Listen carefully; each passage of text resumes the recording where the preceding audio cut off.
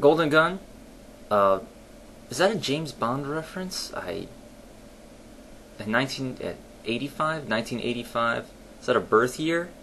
That makes you younger than my youngest brother, which means that I am getting old and dying. At any rate, I am glad that you have found such peace. Actually, I've found, through my personal experience, that people that have formerly abused drugs and alcohol find peace in religion where they could not find it in drugs and alcohol. And I think that drugs and alcohol are not a good place to find inner peace. You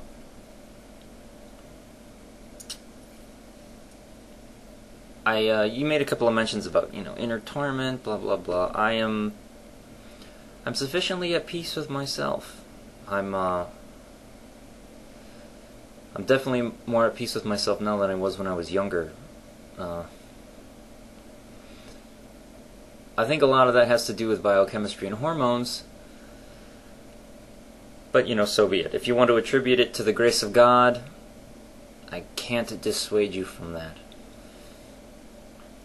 Anyway, besides personal experience, you brought up prayer being a healing tool. There was one study, I think it had a sample of about 300 and some odd people. That's not, seriously statistically significant. That's a fairly small sample. But so be it. If that convinces you, fine. That's not enough evidence for me. The good thing about prayer studies is that they are testable in random sampling, and the more studies, the more we know. So, if there actually is something to it, then the evidence will show that, and if there isn't anything to it, then the evidence will show that as well. There needs to be no faith involved. It either is or it isn't. Evolutionists who believe in the Big Bang Theory, that's funny. It's two separate realms of science here, biology and astrophysics. Regardless, I have gone into decent amount of depth for a layman on evolution in a couple of my previous videos. Take a look if you want. I got a 2-part response to Jesus Freak 777, and then a short question which I have yet to receive an intelligent answer on, called Micro versus Macro Evolution is Bunk. I swear in that one because I'm sufficiently agitated, so if there's any children in the room, do not watch that video. But I have not gone into detail on the Big Bang. The Big Bang is interesting because you attribute it to the Singletary. I'm picturing a guy standing by himself in a room, and he's got a shirt that says, "Hello, my name is Terry," and he happens to be by himself. The singularity, as in the one thing, singular, as in single, singularity, is the concept of it is a byproduct of observable evidence. I am certain that you are aware of the Doppler effect. Audible Doppler effect anyway. Our eyes aren't sensitive enough to pick up visual Doppler effect with light, but with sound we can definitely hear it. As an object is making sound and approaching you, the sound waves are compressed, it sounds higher in pitch.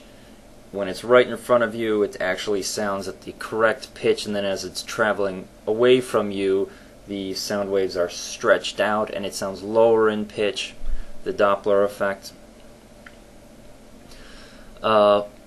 People looking up into space with telescopes noticed an odd phenomenon called the red shift. Just as when an object is moving away from you and its pitch is lowered because these sound waves are stretched out, the red shift is an observable optical phenomenon, whereas when something is traveling away from you, the light waves are stretched out, shifted to the red end of the spectrum. Now you would expect that as the Earth is spinning around the sun's spinning around the center of the galaxy's, I don't know, rotating around the center of the universe, whatever, everything's spinning. You would expect certain amounts of red shift and blue shift as you got farther away or closer to objects. What astronomers were noticing was that there was red shift everywhere that you looked. All 360 degrees of three-dimensional space that you looked, everything was red shifting. That means everything was drifting away from everything else at fairly high speed too. I mean, not astronomically high, but for people on Earth, they're considering it crazy fast, like thousands of miles per hour. So if it's simple. If you can see things drifting away from each other, all you have to do is take those measurements and just play them in reverse. Eventually you get backwards, count backwards in time, and then you'll get to a point where everything is at the same point. The starting location of the expansion. That is called the singularity, the one thing, when everything was all together at one point. So the idea of a singularity is a byproduct of observable evidence. They saw the redshift first and then came up with the idea of the Big Bang to support the observation. That's basic science. You see something, you come up with an idea that attempts to explain it. If the idea is good, it will continue to explain it even if you find more information. The theory of evolution is a good example of this too. The more we learn about the diversity of life on the Earth, the more we learn about the mutations in DNA, the more we learn about the biological history of the Earth as we discover more fossils despite their rarity, the more evolution holds true. The details might be surprising because we'll come up with an idea and be like, okay, well maybe there's like maybe Neanderthals were actually on the line, but now we found out that Neanderthals were a cousin species, not actually one of our descendants, or Homo erectus was part of our descendancy, and they're not directly related to us. They were another like a sister species.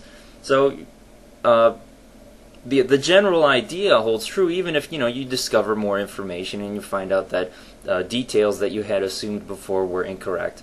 That's fine. That's how you increase knowledge and learn more about what's real. So there's no need to combine the two ideas of evolution and the Big Bang. They deal with two very different and very complicated subjects. You don't need to mush them together. I'm sorry that the both ideas disagree with Genesis.